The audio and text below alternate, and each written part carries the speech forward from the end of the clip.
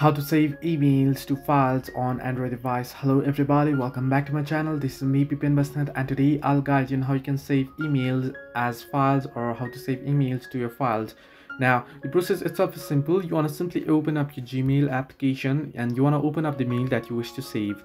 Now I'll just open up this particular ad here. However, now what you want to do is here you want to tap on the three dots option there. You want to tap on the three dots option that you can see at the top right corner of your screen, and once you do so, you want to simply tap on the print option there that you can see. Once you tap on print, it'll take you to this page here. You can see the pages of the mail.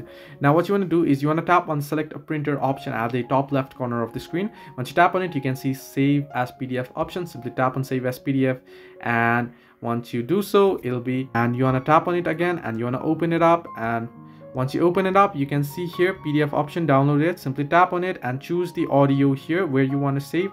Choose the location and then tap on save and it'll be saved.